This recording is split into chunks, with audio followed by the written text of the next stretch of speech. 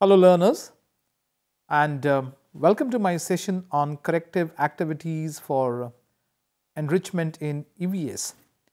My name is Russell D'Souza and I am from Nirmala Institute of Education, Goa. Well, the structure will have two components. The first one is indicators and the second one is how do we go about planning for correction. Now, let us break the statement, that is corrective activities for enrichment, into two parts, and we would logically get two fragments, and the two fragments would be corrective activities and enrichment. So, what is the meaning of corrective activities and enrichment? Well, learners, corrective activities are those activities that are deliberately created or conducted by the teacher based on assessment data and other objective evidences which help to overcome difficulties in learning and enhances performance. So, in other words, what this statement means is that the teacher plans several corrective activities that help a child to overcome the learning gaps that he faces so that he tides over the difficulty and his performance and progress shows a marked improvement. I would like to say, let the child understand the world that he or she lives in, and that's a fundamental truth. We need to allow and provide scope for a child to understand the world. If the child finds it difficult, we need to step in and help a child to understand the beauty of the world that he or she lives in. So, what correction is needed and where is this correction needed? What are the indicators? Well, I would look at three indicators. The first indicator is the teacher, the second indicator the course books, and the third indicator the students. So all three indicators are important. So let us look at the first indicator that is concerned with teachers, the teaching plan. Do teachers have knowledge about the rationale of EVS in the curriculum? Are teachers aware as to why EVS is a part of the curriculum that they teach? Are they able to conduct a variety of assessments? We conduct maybe orals, we conduct written assessment, but what about performance-based assessment? Do the teachers have the ability to design a variety of tests for students?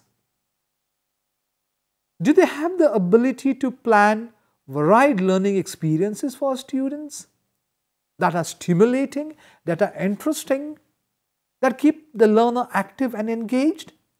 That would help a teacher to determine authentic learning. And I'm coming now to the first one, and that is the teacher's preparedness, that is the content ability to transact EVS. If I take an example of the class 5 textbook that they make use of in Goa, there is a lesson about Sunita in space. And I happened to be going to that particular classroom because I had a lesson that I was to observe. And what I saw on the chalkboard was something interesting. Of course, I do not have a graphic of that, but neither am I using the blackboard or a whiteboard, but I would just try to tell you what this graphic was all about. So the teacher had drawn three circles, one circle, around it the second one, and the third circle. And in the first circle, she had written core, C-O-R-E. The second circle, she wrote the mantle, M-A-N-T-L-E. And the last circle, she wrote the crust. So that means she represented the three layers of the planet Earth. So the core, the mantle, and the crust.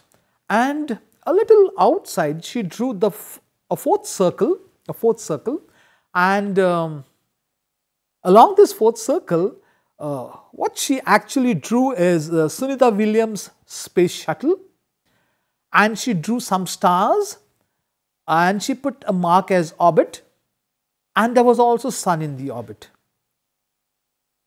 So that means there was one single orbit, and in this orbit there are three things. There are stars, the sun is also there, and Sunita Williams' space shuttle is also there.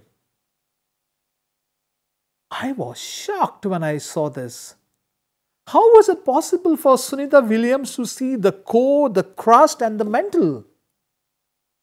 How was it possible for Sunita Williams' space shuttle to be orbiting in the same orbit of the sun? And you also have the stars. So this means that our teachers sometimes do not have their basics right. And we do more damage to children than what damage children do to themselves. And so it is pertinent and important that we as teachers are conceptually clear about what we teach our children. It's extremely important.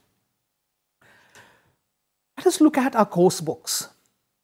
Are there conceptual glitches or inadequacies in our course books? Because sometimes they are present in our course books. For example, the course book says, name the animals that you would be able to recognize only by their smell. So, recognizing animals only by their smell without seeing them. And now consider for an example, I take a child very close to a snake, and I tell the child, I tell the child first only, close your eyes. I take the child close to a snake, and I tell the child, now smell. Is the child able to smell and tell me it's a snake? Or for that matter, if I take him to maybe a zoo, I close his eyes and I tell him to smell the animals. It is so strange. What could happen if plants could walk? It's illogical. We know that plants do not walk.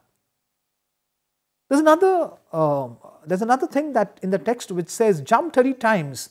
Do you feel breathless? Yes, definitely a child will feel breathless. Now count the number of times you breathe in 1 minute. I have with my own eyes seen an activity like this being performed in somebody else's class, wherein the child collapsed after jumping 30 times. So we need to be very careful as teachers about what we do. We also talk about earthquakes in one of the lessons and the havoc they create. Could we as teachers and also learners be aware of earthquake resistant structures? About quality steel that goes into structures which has high bendability, so the structures start swaying because of the ductility of the metal. Now, the next one is, what is the relevance and recency of the information that is provided in the textbook? Right here, what you see is a diagram of the tongue, and it says that it has regions very clearly marked. Like for example, you have sweet, you have the salty, which is on the sides of the tongue, then you have the sour taste, and at the back you have the bitter taste. Now as learners, if I ask you, how many tastes do we sense? And I'm sure everyone unanimously would say sweet, sour, salty, and bitter. Why? Because we have learned about this.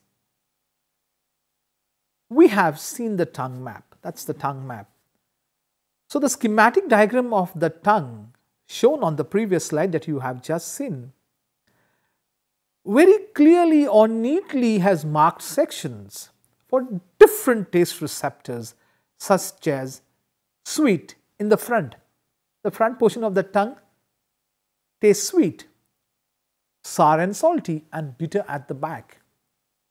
Now this particular map has frustrated, and it is still frustrating many learners. It has frustrated me as a learner when I was in school, because we never got this experiment right. Had we taken a few grains of sugar, a few crystals of sugar, and put somewhere on the tongue here, it still sounds sweet. But learners are often told that the sweet taste cannot be sensed at the back of the tongue, even if you sense it sweet there. So there are many illogical things that are actually happening. So the tongue map basically came into existence because of a German scientist named D.P. Hannig, and he came to this conclusion based on the observation of his volunteers.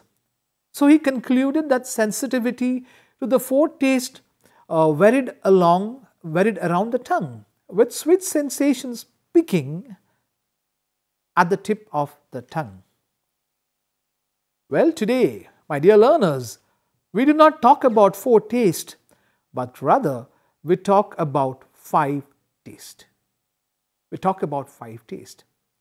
And these five tastes are sweet, sour, salty, bitter, and there's another taste that goes by the name umami. That's the savory taste for glutamates. We have approximately 8,000 taste buds, and each contains a mixture of receptor cells, allowing them to taste any of our five tastes. And so, you may sense bitter at the tip of the tongue. You may sense sweet at the tip of your tongue. You may sense sour at the tip of your tongue. You may sense salty at the tip of your tongue. So, we need to bring in new ideas. We need to present before our learners the correct things, the right information. Let's look at the third one, and that is concerned with students as an indicator. So, errors and misunderstanding that are seen when children interact in the classroom. For example, we talk about bastions and machicolations. The textbook talks about bastions, and then children wonder, what are machicolations? Well, machicolations are those small tiny openings, which are narrow inwards, maybe rectangular in shape, and they are this way, they open outwards. So, machicolations were those spaces through which soldiers who were inside the fort could see what was happening outside. And the reason why it is wider outside is to give a wide angle, a wide sweep. I remember a child telling me that iron can be pumped into our body just like the way water can be pumped into our body. It's strange and surprising. Here is a misunderstanding. It's an error that a child is actually living with. Our body requires iron, and we get this through the different food that we eat. There's another error that these children commit, and the moment they see a place that sells fuel, they will say it's a petrol pump. But the reality is that it is a fuel filling station, because that fuel filling station may be selling petrol, diesel, or it could be CNG, it could be LPG, etc. Another very common misunderstanding and a very huge error that students live with is annual rainfall was about 75 centimeters in Goa during the monsoons of 2017. And now children, they wonder, what is this 75 centimeters?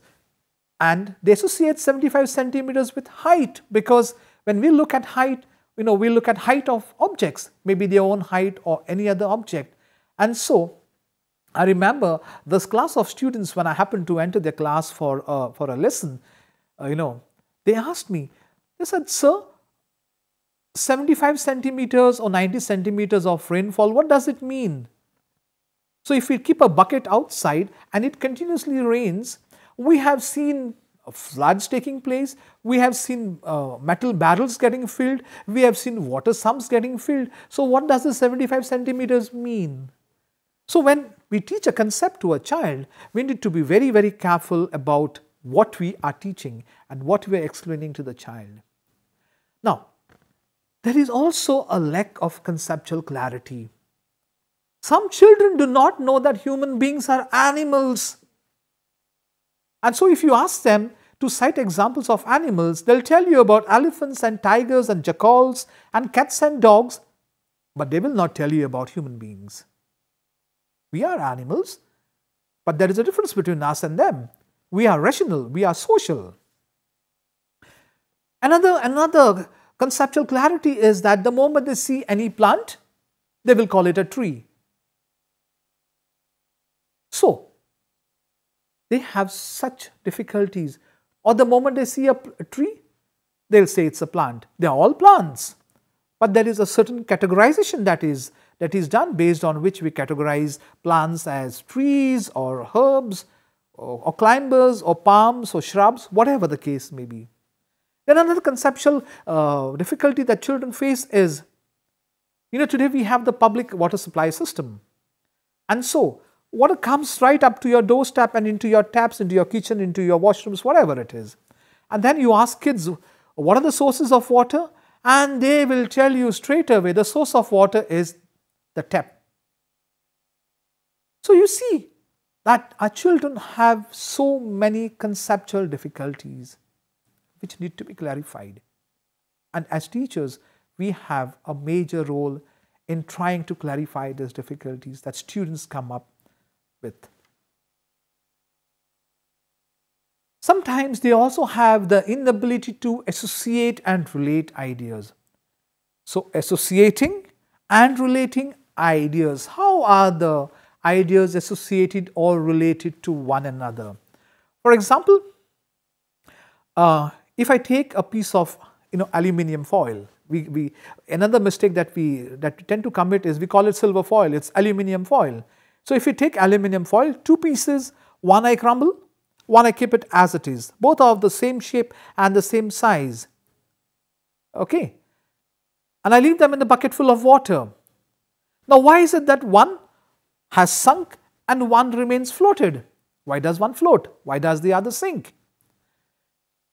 So, associating, relating ideas, and as teachers, we need to provide opportunities for children to interact with reality.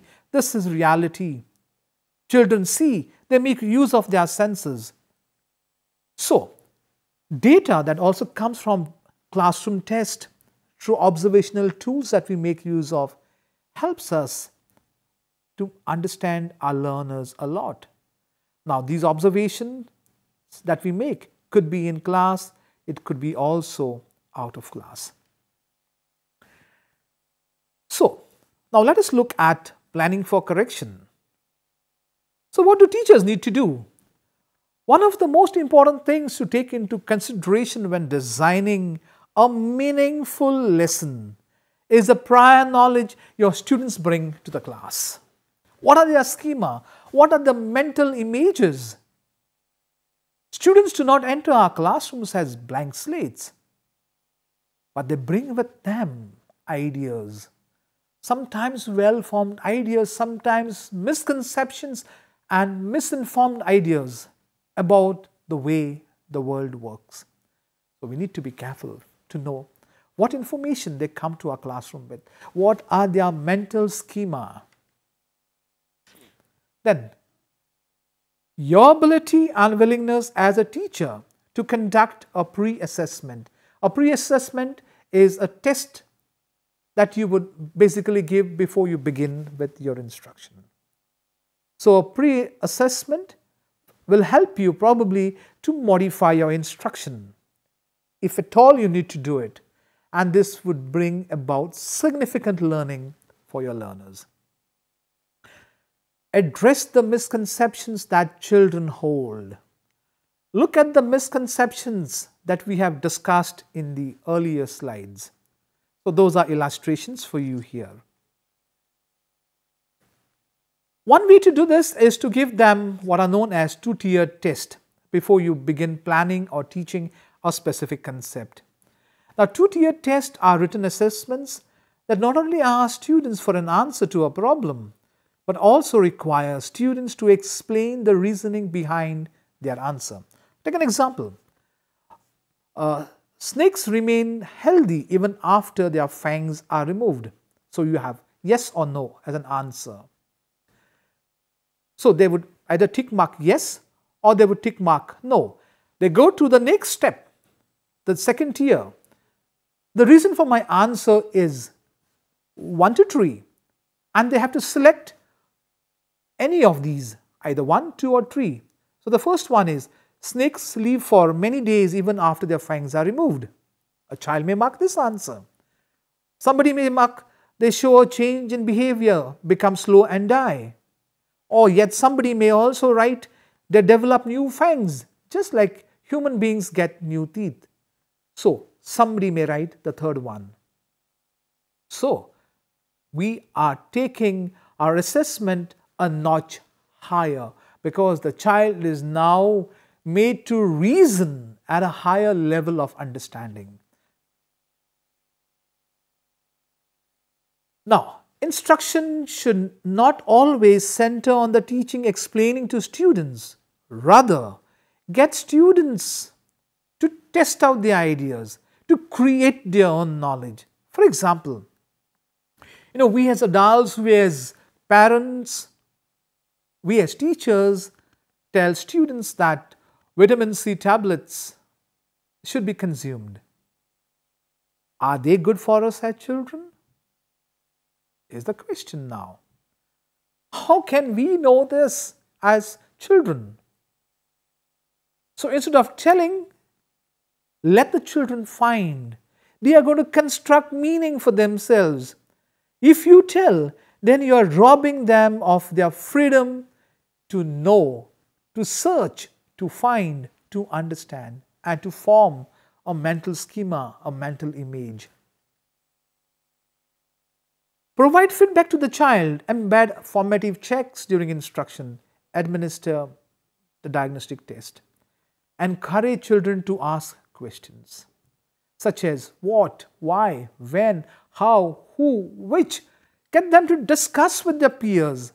Encourage a lot of peer-peer interaction, peer-peer learning. Encourage performance tests. Simple ones. Like for example, what food items do your peers eat? So, what does he eat? What does he eat? What does he eat? What does she eat? And how would you present these findings? Would you make use of a table? Would you make use of a chart? How would you present your findings?